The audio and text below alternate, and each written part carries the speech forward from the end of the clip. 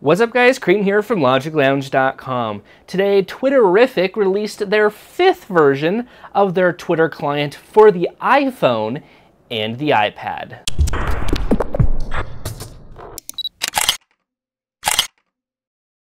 Alright, so this is Twitterrific for the iPhone. There's also the iPad version as well. It's a combined application, so you can install the same version that you bought for the iPhone on the iPad, so you're not paying any extra. For today only, it's $2.99, or they're doing a launch price of $2.99, and you can buy it regularly when it goes back on the regular price, I believe, for $4.99. Now, Twitterrific is a great Twitter client if you don't like Tweetbot. They've got a nice UI here. As you can see, you're seeing my timeline, and it does look pretty spiffy. You can see the profile icons are cropped to a circle. You can see when they were posted, their Twitter names. You have all these kind of features that look cool. You have 3 buttons at the top, one for your timeline, one for your mentions, and one for your private messages, as well as the compose tweet button. And there you can compose your tweet right there. And that's pretty cool. You can add all of your Twitter clients, so it integrates with iOS 6. So if you have your Twitter client or your Twitter accounts integrated into iOS 6, it can pull them directly from iOS 6 without having to re-log in. On the mentions page that you can see here, you can interact with these tweets by either swiping to the left or the right. If you swipe to the right, you can actually reply to a tweet, or if you swipe to the left, you can see the full conversation of that tweet, which is very nice to do if you like looking at comment threads, especially with Twitter. That can get kind of hard. Now, if you have multiple accounts, it's very easy to get to those multiple accounts. Click your picture in the upper left-hand corner, and you can pick from different things. You can pick from your account name. You can go to different accounts here. You can see that I am in my personal Twitter account here, and you can click the accounts button in the bottom left-hand side and pick between yours or another one. What is also very cool is that you have full formatting options. You can actually pick specific formatting options. When you go into your profile here and click that little A in the A button, you can actually pick a myriad of different formatting options. From there, you can pick different fonts. So Helvetica or all of these different ones you can pick, which is very nice. You can also resize profile icons. So if you love profile icons and you want them to be bigger, you can press the little picture with the guy in it and actually make them bigger and bigger and bigger until you feel like that's where you want them. And you can also change text size as well. So if you're hard at seeing, this is a great thing. You can increase the text size to see that. You can choose from both dark and light themes. I have the light theme on right now, and we can switch to the dark, which makes it nice and dark like that.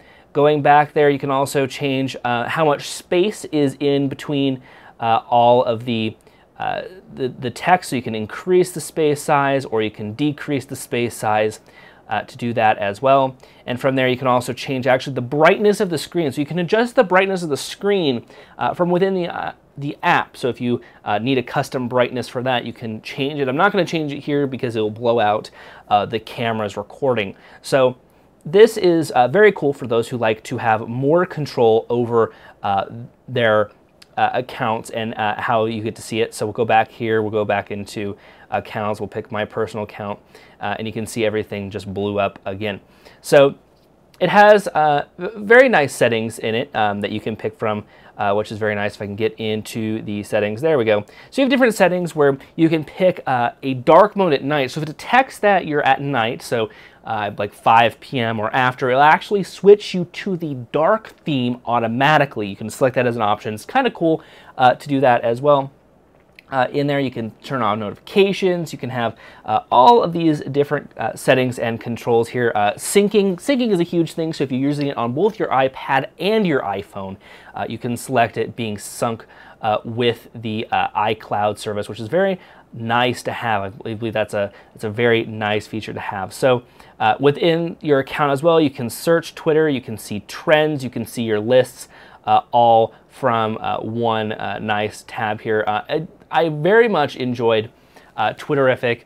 Again, it's a universal application. I love the interface. It's nice and smooth, very performance driven. You can see that here that there's really no trouble when looking at the performance of this app. It's performing very well, and even when it's being overused, it performs very well in that. So I do like that as well. It's got a unified theme, which is very nice. Dark and light, which is very cool. You can change font sizes. I love that feature. I think it's cool. Change line spacing, brightness controls. You can have in-app tweet type notifications, so you can have different notifications for different types if you're just tweeting or if you need a DM, so you can easily see that. It does have VoiceOver support, so if you're one of those people who does use accessibility, you have easy accessibility right there with it as well. And pull to refresh, which is very nice. Almost all applications have it. Native retweet or retweet with comments, which is very nice. You can search for people.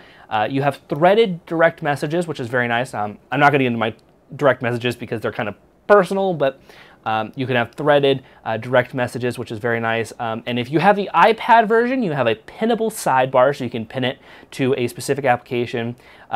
Automatically switching to dark theme, so if it's at night, you can switch it to a dark theme, which is kind of cool if you're one of those people who like to read the dark theme better than you like to read the light theme. And of course, it does sync with either iCloud or Tweet Marker. I forgot to talk about that. Read time is very nice as well. You can see different read it later applications, which is nice. You can even translate tweets too.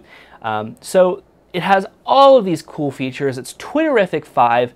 Go and check it out. I think it's a very cool application if you're wanting to get another Twitter application. My personal favorite still is Tweetbot, but I do enjoy Twitterrific, so I might give it a week to see how much I like Twitterrific. And I might switch to it. You never know. So they're having an introductory price of $2.99. So if you get it when they're having an introductory price, it'll be $2.99. And after that, I believe it'll be $4.99. But it's totally worth that application. It's a nice application to have, and we'll see how that goes. So if you have any questions for me, email me, Creighton@LogicLounge.com. Of course, you can also follow us on Facebook, Twitter, and Google+, all under the username of LogicLounge. And until our next video, we'll see you guys later.